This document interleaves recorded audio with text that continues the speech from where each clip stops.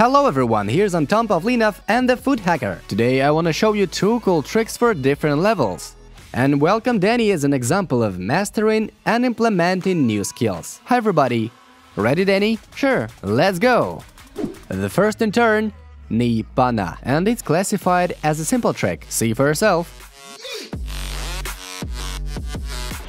The trick indeed is very simple. You can do that as a final move in some beautiful combination. The point is next. With stopping the ball this way, we tease an opponent, making him to reach out for the ball and to open his legs. It's the best to do it when he stands in front of you with closed legs. The initial position. Place the sole of your working foot on the top of the ball.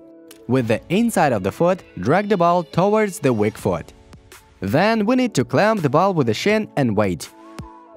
Wait when the opponent starts to reach out for the ball. Keep an eye the opponent's feet.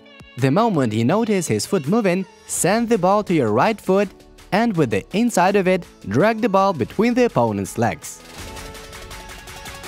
It's important to make the ball draw a jagged line, to get it around the leg. And now it's Dany's turn to perform the trick.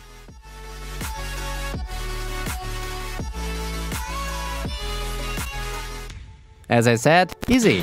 Okay, let's move to the second trick. Besides difficulty, it differs from the first one by the situation in which it can be performed. It is effective when you move towards the gate, passing the opponent. And it looks like this.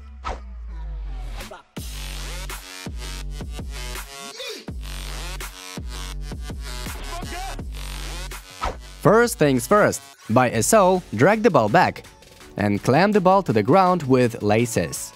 Practice these moves separately, it will improve your ball control skill.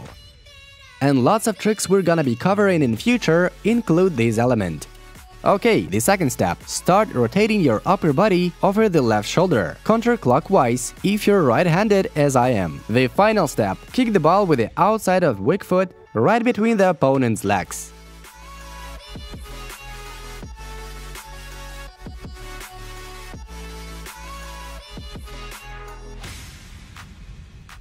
The key thing of this feint is that by this pirouette we are confusing the defender, because in the middle of moving to the gate we suddenly stop and pivot.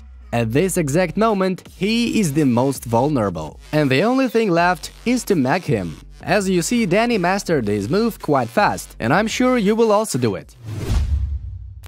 Friends, press like under this video. Write in the comments below which trick you want me to cover, and of course, subscribe to the channel so that not to miss new awesome videos about football tricks. See ya!